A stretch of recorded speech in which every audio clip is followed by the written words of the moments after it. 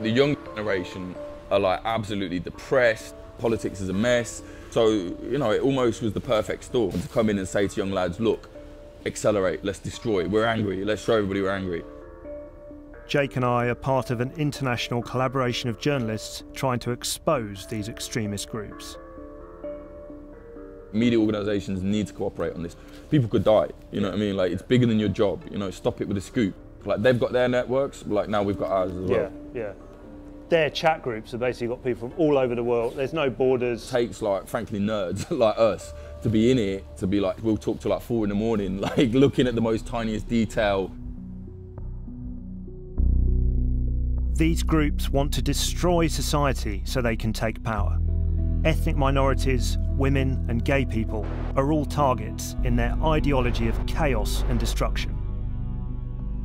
They love any like social distress, anything that's like messed up in society, they love it. They want to collapse society. They want to collapse, yeah, they're a collapse cult.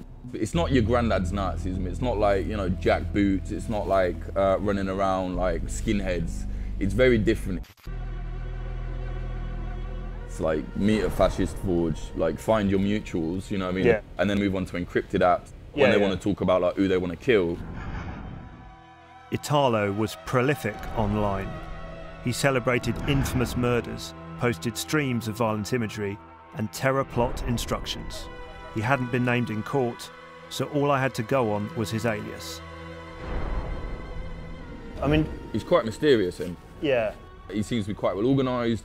He's good at staying under the radar. We don't know who he is.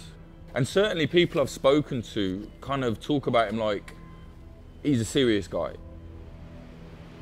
It was interesting, he said about Italo, which is he's a serious person, serious meaning dangerous. You just don't know whether you're going to get to them. You don't know whether you're going to find out who they are. That can be quite frustrating until you